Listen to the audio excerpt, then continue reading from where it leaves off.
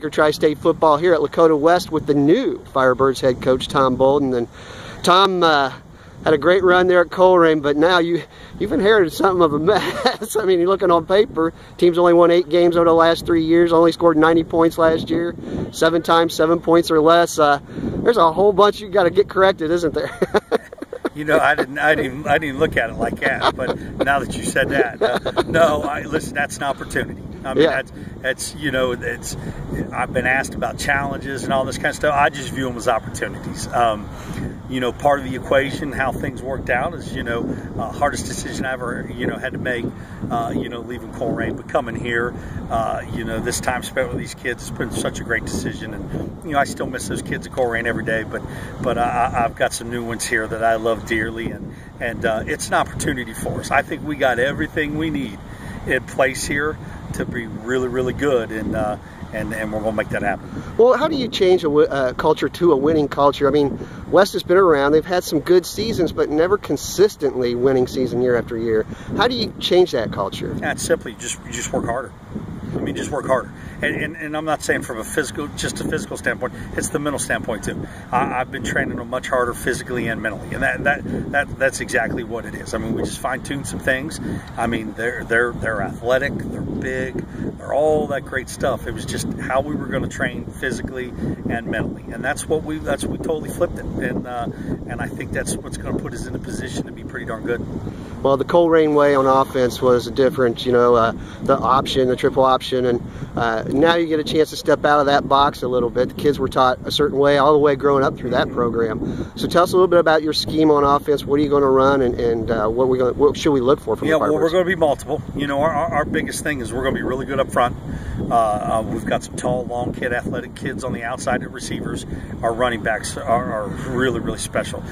We obviously with David Afari back, and we got a young man, Aiden Miller, who's pushing him, and then we've got another young man who's come back from the played baseball. He's played football his life and decided to come back for football. So we're really good up front. Offensively, we're really good at the wide receivers, and we're really good at the running backs. Our big thing is we got a couple of kids battling out for quarterback, and that'll kind of be the wild card with it. They each have their own strength, but we're going to do a lot of what I've done. It may look a little bit different, but what you'll see is a lot of multiple formations. We'll just a lot of it is, a lot of defensive coordinators, when you look at it, they either defend the field or they didn't defend the formation. So we're going to out-formation teams. We're going to run option stuff. We're going to run speed option, lead option, triple option. We're going to throw the ball around. We're going to be very, very, very multiple, and I think that's it'll be an entirely different offense than what they've seen here at West, and it's kind of taken what I've done at Colerain, and kind of making a hybrid into here to West. So I'm really excited. That's been fun to me, and I'm really excited to see this in work. And then we'll talk about your defense, defensive coordinator Carlton Gray, and I just had a chance to interview David Jones Jr., really good young man who's committed to UC. What's on that side of the ball? How are you going to set up there? Well, they'll carry us. I mean, that's where we got our strength. I think we got 7 or 8 of those kids back from last year. The defense was good last year. That was the strength of the team. They kept them a lot of games, and I think the Princeton game, they basically won the Princeton game. I think that game was won without an offensive touchdown by us here at West. So they'll carry us. That'll be the strength of our team. We're big up front, and we're athletic up front.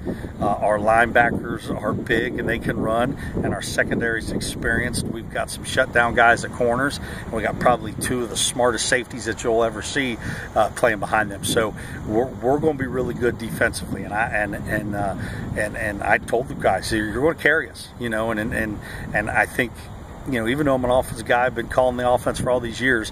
You can ask anybody why. The only guy that's off limits is the quarterbacks, and I've always told my D coordinators, take who you want, because if they can't score, we're going to win a lot of games. So that's what's going to carry us. And one last question before I let you go here.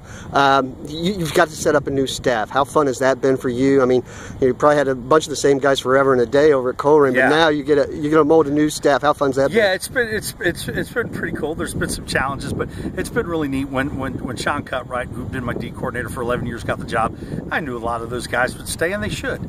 But I've got some former players of mine coming and coaching.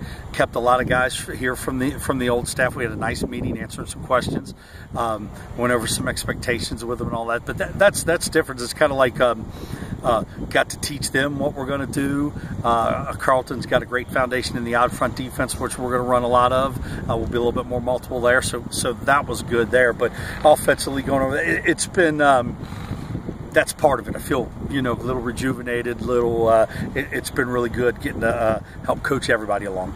There you go, Tom Bolden, the head coach of Lakota West Firebirds. Keep your eye on these guys this year. They're going to be fun to watch. Thank you, absolutely.